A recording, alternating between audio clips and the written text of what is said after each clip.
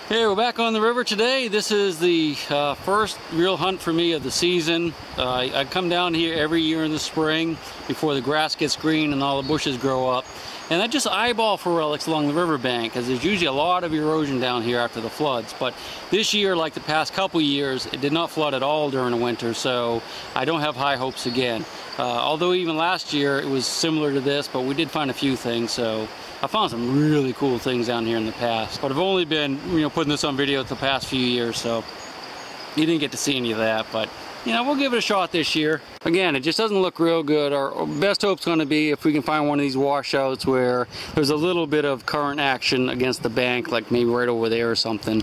But you can see just looking here, it has not come up at all this winter. See all the leaves and stuff on the ground right there? Those should be wiped clean if the river had come up past that. So not high hopes, so we'll see what happens, man. Hold on your hat. There's a couple shotgun shells there. You can see one's fired, and the one on the upper left there has been dropped. So it's kind of interesting how I find a lot of Civil War bullets that have been dropped, and there's a shotgun shell that has been dropped as well. So it does happen. Another shotgun shell. That's just the hull right there. Yep, just the hull. Yeah, I just saw a goose fly up from behind this log over here. It's probably got a nest. Let's just take a quick peek. Oh, look at those eggs. Wow, I won't go too close to it. Yeah, that's a nice nest. Only problem is they are nesting right on the water's edge here. And in fact, you can see them sitting out there in the river right now.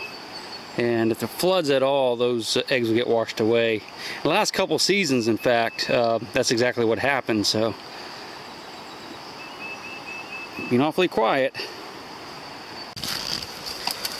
Now, this is kind of what I'm talking about. If you look at the ground right here, it's just not wiped clean at all. There's a chain. That's obviously been there for a while, though. It's been exposed, but you can see all these tracks, and there's lots of leaves, and like right in here, it's where it's been freezing and thawing. You can tell the way the soil looks, and all this loose soil, that should be just completely wiped clean if it had flooded here recently. And this winter, it didn't flood hardly at all, so this is a hot spot for me. I think we'll be lucky if we find anything today. There are some nails and stuff exposed here, and this is a broken bottle. I guess it's an old beer bottle of some kind. Well, it looks dangerous, huh? I guess I have to lay that like that. There's something green. See it down there? You always want to keep your eyes open for different colors like that. This happens to be a 22 shell. It's obviously not that old. Some more nails, bunches of nails in here. That could be either from a building that was above us or just where stuff is washed down in the flood. Okay, since I'm having terrible luck today, I decided what I'd do, is take a stick and go along and just work out some of these cracks. See how this crack is right here? Okay, there's the riverbank right there. So anything that's washed off that riverbank may have come down here in these rocks and gotten into these crevices and sunk down in these crevices. So I took a stick and I started digging around a little bit in here, and I can see all kinds of nails. So I'm hopeful that there might be something good in here. Here's a nail. It's a big screw of some kind. Well, that's a modern nail there. See, it's round like that, but that's an old one there. So I'm going to turn the camera off for a minute and just scoop around through here a little bit, and let's see if we can find something. And I'll go ahead and carve this all back in, but look at all the nails. And there's got to be 100 nails and screws and stuff in there. Now, if you had a metal detector and you went over this, you would never ever hear anything good in there. Not that they appear to be anything good in there, but it just goes to show you that, man, it's amazing what's underfoot. Just under just a slight layer of mud and a few rocks. Here's somebody's little campsite up on a small island here in the river. And they were probably in here last summer. You can see where they had their fire and whatnot. Here's a bucket where they've been collecting stuff, I guess kind of like I am today, except they're collecting electrical stuff. That's really weird, huh?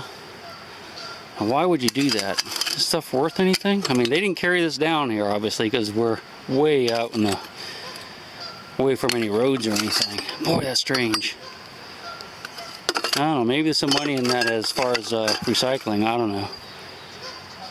These are some of those electrical outlets that those guys that were camping were collecting. I don't know why they were collecting those things, but they get washed down here from docks and people's trailers and stuff. They get flooded in the winter time. But boy, I tell you, 1/3 down and not looking good. Well, I do see a bullet. It's not a Civil War bullet, it's a modern bullet, but at least it's something. Can you see it? I'll zoom in for you.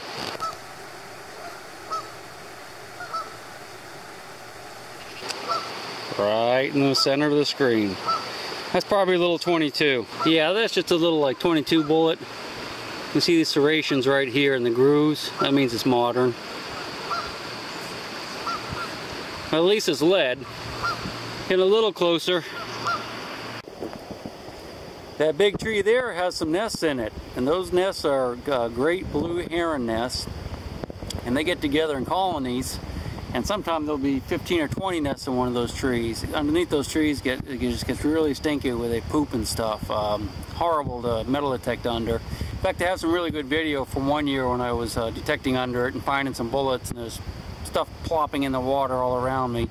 I don't know if I ever published it or not, but if you look in the upper right hand corner, you can actually see one of the great blue herons sitting there just kind of looking around, checking me out. So I'm working my way down along the bank here, and I heard this little chirping noise. And I looked up, and there's a bald eagle up there flying around. Obviously not happy I'm here. Listen to that weird noise they make. Doesn't sound like the typical bald eagle you hear. Of course, in the movies, what you hear when they show the eagles flying over are the screeches of red-tailed hawks. That's what they use in the movies. Can you hear them squeaking? If you look in the tree right there, there's a nest. It's a great big bald eagle nest right there. So I'm going to move on out of this area. I don't bother them anymore, but it's a squeaker. It's a big old tree that the beaver tried to cut down. This thing's huge. I don't know if he's still working on it or not. Doesn't look like there's any fresh cuts, but if he ever gets that baby down, he'll eat for a year. This is a nice target rich area right here. There's some old pottery and lots of pieces of brick. This stuff's old right here. This might be a good area. There's an old beef bone. Let's see where it's been sawed and eaten. See where they cut it there. This is kind of cool. This is from an iron furnace. It's a rock. It's actually glass. It's man-made. Pretty much like obsidian. They come from iron furnaces. This is part of the waste product with a sand melt. So that's pretty cool. There's a lot of that around here. There's several iron furnaces just upriver from me. But it looks like a really good area. There's a lot of iron in here. An old spike. That's a nice old spike right there. So we'll eyeball this pretty close. These little holes in the rocks are pretty interesting. I don't know if you guys have ever seen any of these when you've been on the rivers. You can see how it's kind of really smooth and round here. And what that is where these rocks in here go swirl round and around and around. See how smooth they are? They go round and around in there when the current's high and the floods, and it eats a hole right down through it. And I've seen those 3 feet deep before. That's what that is. If you look around, you see a lot of them. There's an old one there that washed out, and an old one there. You can see them in the rocks here, so that's pretty cool. Well, I'm getting real near the end here. I have not found a single Civil War item or anything that is very old. I think about the closest I'm going to get to something Civil War is this thing right here. Big old softball. And I say that only because it's round like a cannonball. Yeah, okay, you can yell at me for tossing it back, but you know, there's a lot of trash down here, guys. There's a big old snapping turtle here in this little pool of water. I suspect it's dead though, because I think it would have moved by now with all the noise I'm making. I don't know, what do you think? Looks like its eyes are open. Oh, it's alive. Yes, it is. It's alive. I guess he's just sunning himself. I'm going to poke him with this here stick, just so you can kind of see how big he is. Look how big that boy is, huh? He's a nice one. I'm not gonna poke him any more than that, because he's just trying to get a little sun just like me, so. Hey, let's do an underwater video. This ought to be good. Probably lose my fingers, but.